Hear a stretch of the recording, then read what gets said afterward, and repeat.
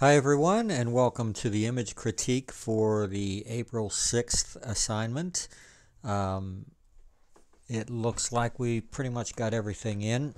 We're going to go through these one at a time. Sean, we'll start with you since there's only one image that's loose in here and I don't want to miss it. So first of all, a couple of you kind of missed the, apparently maybe didn't watch the video closely enough. There were supposed to be three images, one which illustrated color contrast, one illustrating color harmony, and one illustrating a dominant color. And some of you only did one or two of those. With that being said, I really do like this image. Let me read his description of it. He said, I saw my guitar as I was playing, and the bright color of the blue-stained mahogany and the contrast between the black, blue, cream, and chrome caught my eye. The smooth, glassy finish puts the focus only on the colors and reflections of the subject, which is purposely nothing in particular. So that is a good point. The glassy finish does definitely put the focus on the color and the reflections. It's an interesting angle, an unusual one for photographing a subject like this. I think I like the point of focus being near the back on this, letting that front edge even go out of focus and becoming just a band of color. So you've got good color contrast in this one. The yellow and the blue are good contrasting colors, and it's a good composition. Would like to have seen a couple of more images, but like I said, with that being said, this one was still a pretty good image overall. Sierra, I did not get any text with these, but I will tell you that from what I can see, that they did match the assignment. So this would obviously be the color contrast with the sort of reds and greens. Again, it was, as was mentioned in the instructional video, the reds and greens are being pretty much opposite on the color wheel, are good areas of color contrast. Not an overly exciting image overall, but it does definitely fit the description. This is more of the single dominant color. Looks like it was lit with some type of a colored light or gel. Again, so I'm gonna we haven't really talked a ton about portrait photography, and even though this maybe it doesn't qualify as a straight portrait because it's a little more off the beaten path than that, you do want to be careful about the placement of light when you're photographing someone. You can see in the reflection of her eye that that light source is below her nose, and what that does is it tends to cause shadows upwards, and also it lights the bottom of the nose and the bottom of the chin and so forth, which is not necessarily, when shadows go up on the face, it's typically not a flattering look. Again, it's not a straightforward portrait, so we have a little bit of leeway here, but I just want to point that out to you, that typically a light source, or your main light source, when there's a photograph of a person, should be above the nose, and that highlight should be in the upper half of the eye rather than the lower half. Again, I recognize that this was done for a different purpose, and it was intended to be a little bit different. So I'm not going to overly criticize. I just want to make you aware. And then finally, this image, which would fit the bill, I would say, for color harmony. There's really only one dominant color here. They're all brown tones. Even the white wall, which is neutral, doesn't play into that.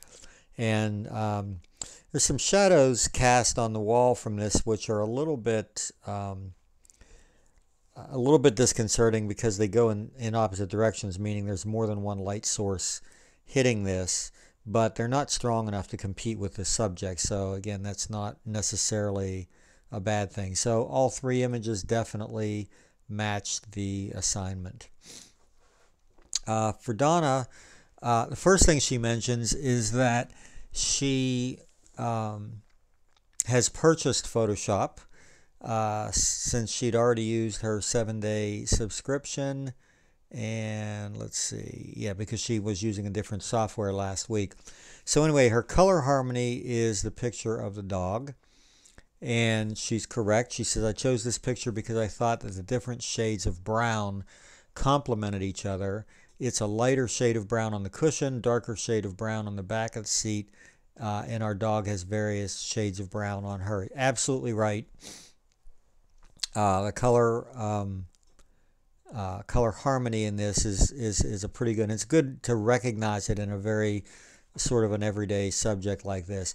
I would make one suggestion. First of all, give that dog a treat.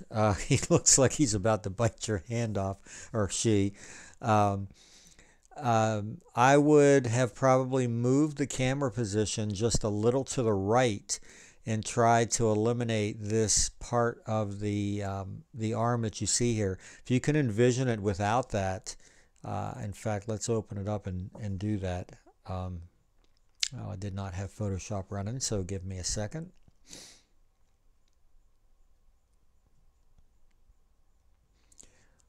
Okay, so,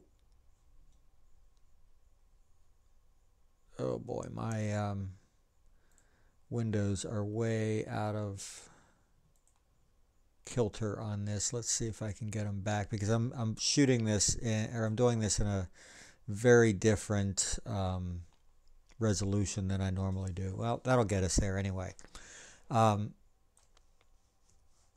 Let's go into crop mode and just, oops, sorry, let's go this way. Take a little bit. Let's try to take all of that out, even though that places the dog a little further to the right than I would like. But it's just a little, it's a small thing, but it's a little bit of a distraction, that little area, that little arm on the right. So, whoops, sorry. I think that it's probably a little bit stronger without. But overall, color-wise, good job on that. Let me go back into Photoshop and close that image. I think it's still open, yes. Okay, and then finally, the one color photo is what she thought was a unique picture. It was taken on our bottom porch looking up at the top deck. The deck is a blue-gray shade, and the sunlight was coming through the decking, creating the lines. It also shows all of the wood imperfections, like the knot in the wood and the lines throughout. So a great subject choice for this, not only for the color aspect, but a very graphical aspect as well. I probably would like to have seen, if I'm going to make any comment on this at all, I probably would like to have seen this tilted a little bit. And let me pull this out. I'm going to turn my snapping on. There we go. And just see what happens if we give this, probably going to have to go this way. You do lose a little bit of the image, but now we've got a little more of a dynamic composition because we've got diagonal lines. Now, this is really a matter of taste, because you still have diagonal lines in the sunlit areas, and then you've got horizontal lines and everything else. And you could make a case for saying that, you know, the two play off of each other really well, and they do. I just think, for me, I'm just, you know, talking about myself, I probably would gravitate a little more towards that image than this one. But overall, it was a great job of recognizing not only the color, but of getting a really unique composition from what you had. So all three, oops, we skipped this one. This would be color contrast. There's no description for this, I don't believe. But yeah, that's color contrast. That's an interesting take on it. So just so you know, so this was would have been a pretty easy photograph to take, I think. But imagine this if you had actually taken those M&Ms and laid them out in neat little rows, and like I suggested on the last shot of the deck, tilting that so that they were, you know, diagonal rows, and maybe they're all red except for one green or one yellow one in there or something. That would have been a really dramatic photo.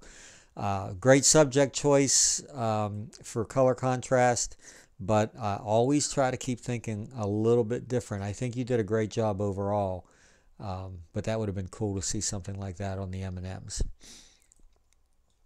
Erica says, I got a little bit carried away with this assignment, so you can choose whatever pictures you want to show. Well, we'll run through all of them here quickly. I have some of each color combination you asked for, starting with the pictures of the alcohol. And yeah, the alcohol is no problem. Trust me, we're not going to censor anything in this class. Was just having some fun with it. My sister was drinking the reds while we were sitting in the grass, and the contrast just stood out to me. The two different cans fit color contrast and color harmony, I think. The one of my niece and the little blue flowers fit color harmony. And then the yellow flowers is the single color composition. You could probably make a case for the little blue flowers because it has more green tones than anything.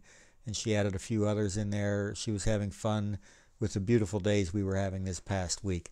So let's take a look a little bit closer in. Yes, definitely a little bit of color contrast there. The leaf isn't necessarily all the way into the red family, but there's still enough of a difference to have made that an impact. Green and yellow again, so same kind of an idea, and the composition being a little bit off center.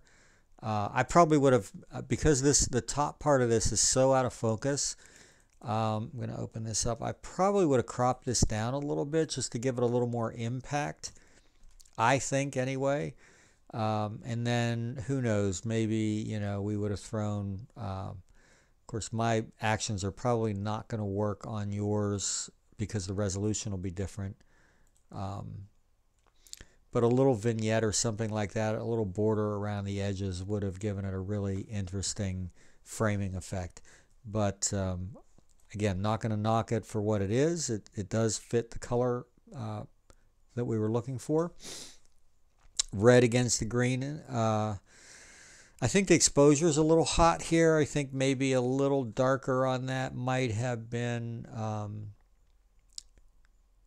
a little better exposure for the grass, but the color harmony, or the color contrast rather, comes out pretty strong. So this is the one that also has the color contrast with the reds and the greens.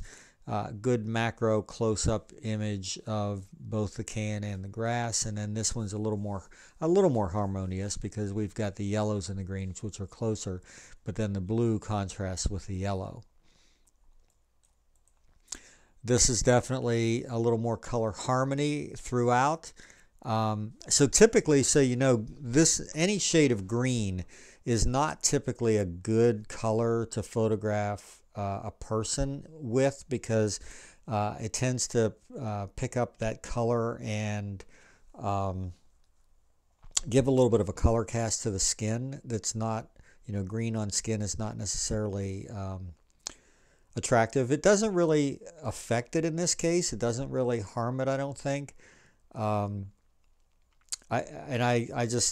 do think you were right in recognizing the color harmony in this, though, so I'm not going to knock that one at all.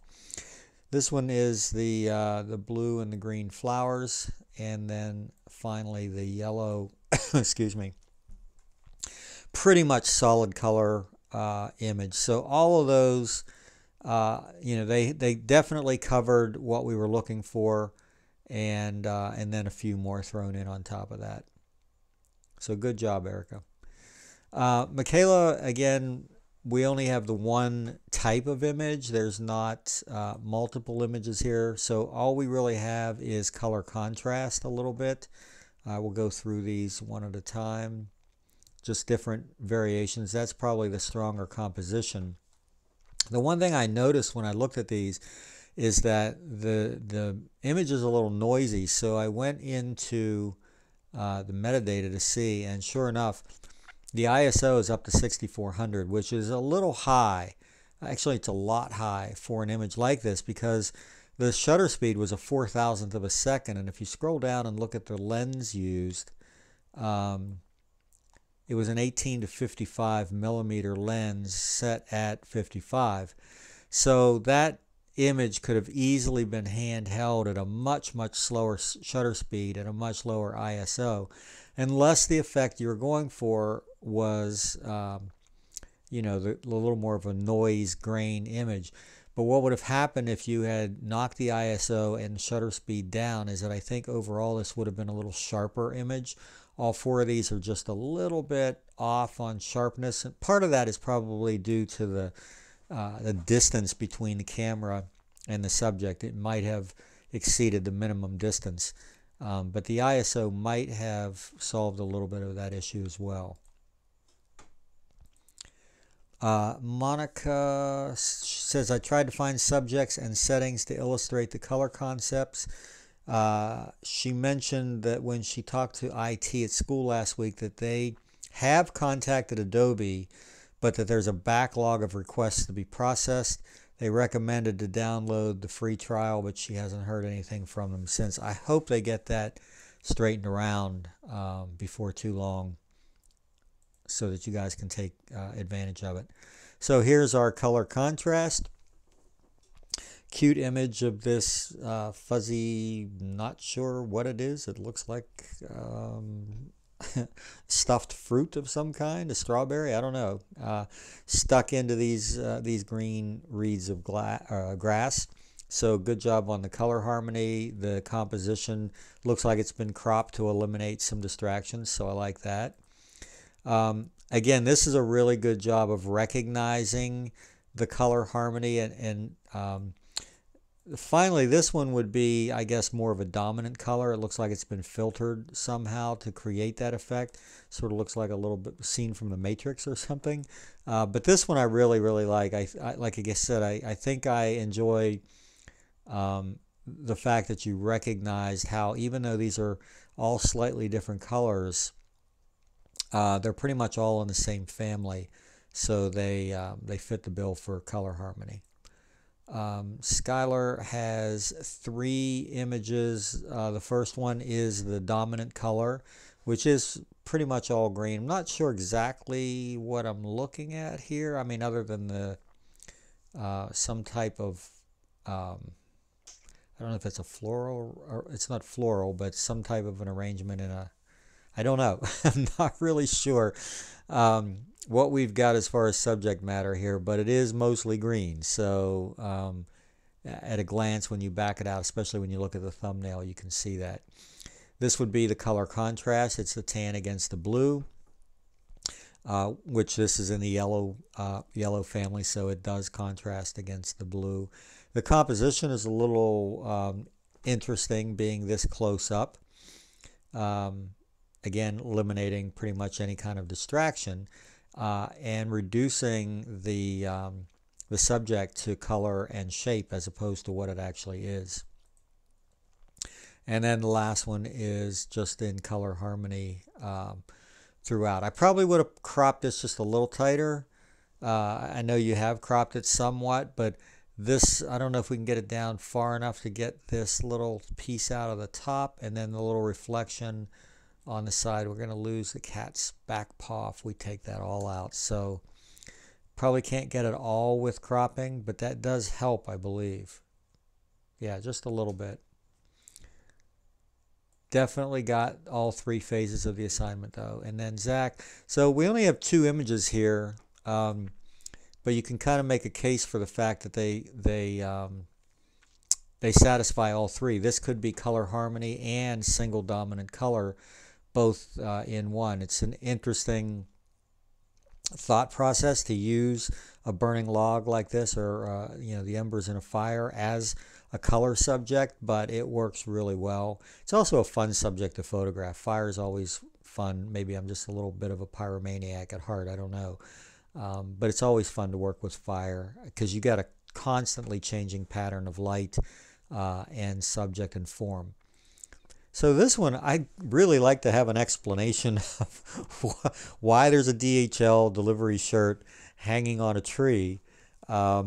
But it definitely is the contrast in the color. The red's against the blue, which is really the ultraviolet light, which is reflecting from that snow.